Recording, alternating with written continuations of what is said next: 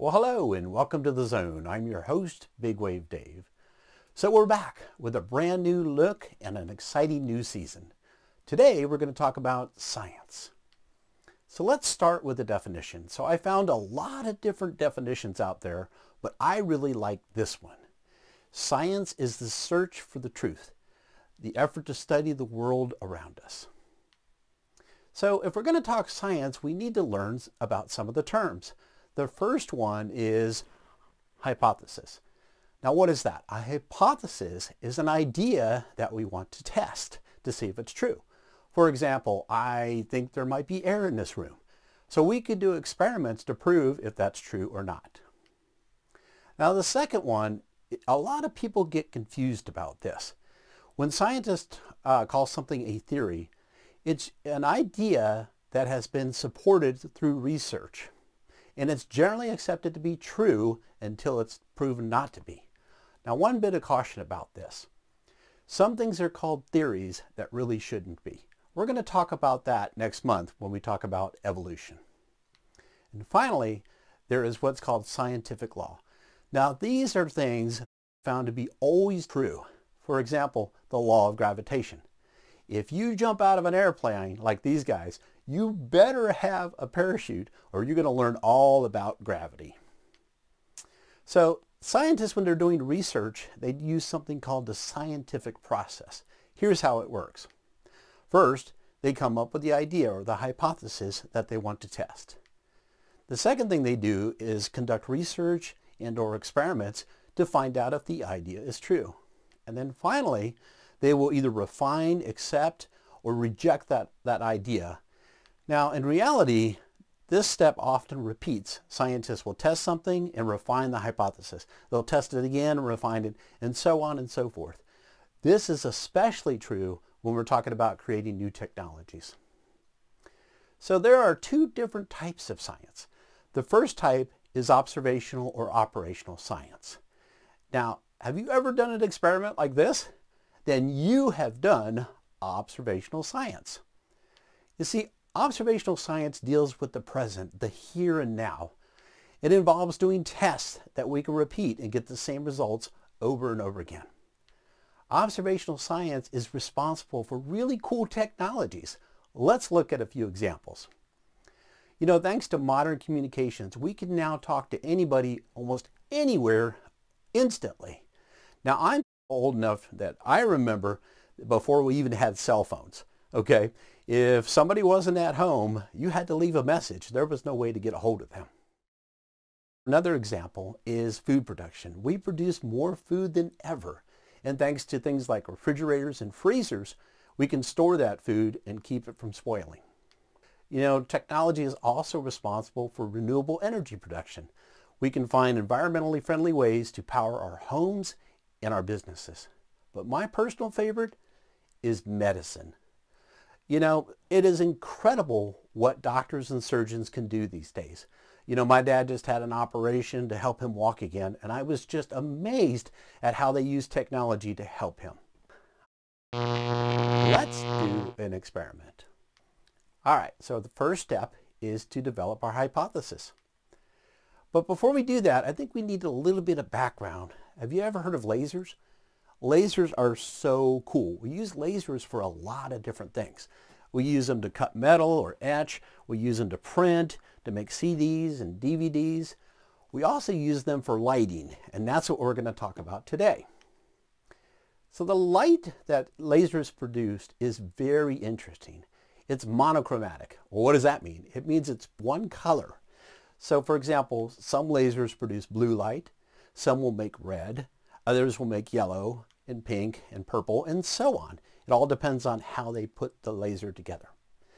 Now, the light coming from lasers is very intense and makes for a very tight beam, which makes it perfect for things like light shows and lightsaber fights and fun things like that, okay?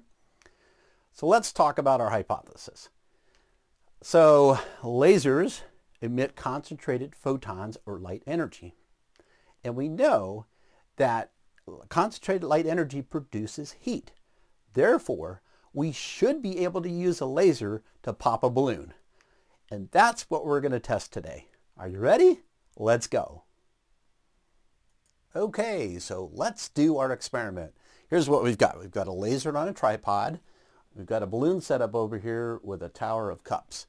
So what's supposed to happen is when I turn on the laser, it's going to burn a hole through the balloon and make it pop, which is going to bring the cups down. Are you ready? Let's give it a try. Whoops, I almost forgot. Because lasers can hurt your eyes, I'm going to put on these safety glasses. Now we're ready. 3, 2, 1. So why isn't it working? I have an idea. Let's switch to a darker balloon and try again. All right, we're back. This time we have a black balloon. Let's see what happens. 3, 2, 1. That was so cool. Let's talk about our results. Welcome back. Let's unpack this experiment. So in order to understand what happened, I think we should talk about light a little bit. So white light is actually made up of different wavelengths or different colors. Have you ever seen a rainbow? So what's happening there is the sunlight is being split by the water vapor in the clouds. Pretty cool, huh? So now when white light hits a white object, what happens is most of the light energy is reflected. It bounces off. Now when it's a black object, the opposite occurs. A black object will absorb almost all the light energy and convert it to heat. So colored objects are very interesting. Let's say that we're looking at a red object. Now what's happening is almost all of the different wavelengths of light are being absorbed by the object, but the color we see is the one that bounces off. Now let's talk about our first attempt. We had the light coming out of the laser was blue. And what color is the balloon? Well, it was blue as well. All that light from the laser bounced off. The blue balloon didn't absorb it, and so that's why it didn't pop. Now when we changed it to a black balloon, the balloon absorbed almost all the light energy and converted it to heat.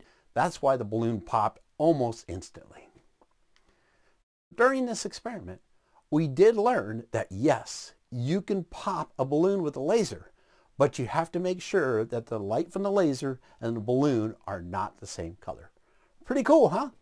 So that's observational science. There's a second type of science called historical science. Now with historical science, we're dealing with things in the distant past. For example, scientists will dig up fossils like this dinosaur fossil and then come up with ideas about them. Now we're very limited with historical science. I mean, we can do some testing to determine the weight and the length and the chemical composition. But when it comes to answering questions about where this fossil came from and understanding the creature that made it, we really can't test that. So that's why historical science can be so subjective. In fact, the worldview, what the scientist believes about the Bible and about God, really has a big impact on how they interpret fossils like this one. That's why people can look at the exact same fossil evidence and come up with completely different ideas about the creature that made them. You get it? Great. So while we're on the subject, should we always trust scientists? Well, the short answer is no. And here's why. First of all, scientists are people and they make mistakes. Now, I was in lighting research for over 20 years, and I can tell you that scientific research is affected by a lot of different things like politics and policy, who paid for the study, the educational background and worldview of the scientist. It affects what is studied, how the results are presented, and where. So when you hear things, always remember, especially with historical science, that it can be very subjective and that opinions vary greatly. So when we're talking about historical science, there are some people who don't believe in God. This gentleman here is one of them. He tries to explain everything, the entire universe, without God. And that has led to some mistakes in the past. Let's look at a few examples. The scientists used to believe that the universe has always existed. Well, we now know that that's simply not true. Everything is winding down. It's called the second law of thermodynamics. So that proves that the universe definitely had a beginning. Now, there are tons of opinions about when that beginning was, but almost everybody agrees now that the universe had a beginning. Another one is what's called spontaneous generation. Now, this is the belief that life can come from non-living chemicals. Some school textbooks still say this, and that's a shame because Louis Pasteur and other scientists have proven that life always comes from life. It's called the law of biogenesis. And by the way, I put some links here on the screen that if you want to go learn more about these topics in detail, you should go check these out. Now, scientists used to teach something called vestigial organs. Now, these are organs that scientists used to think didn't have any function anymore, that they were just leftover parts from evolution. Well, we now know that that's not true. These organs do serve important functions. For example, the appendix is part of our immune system. And finally, this thing called junk DNA. When they first started looking at DNA, they said, well, we know what this does, but all this other stuff, we have no idea. It must be leftover from our evolution ancestry. No. Further research has shown that all the DNA has some function. In fact, it does some very important things. If you get nothing else from this lesson today, here's what I want you to remember. All science is not the same.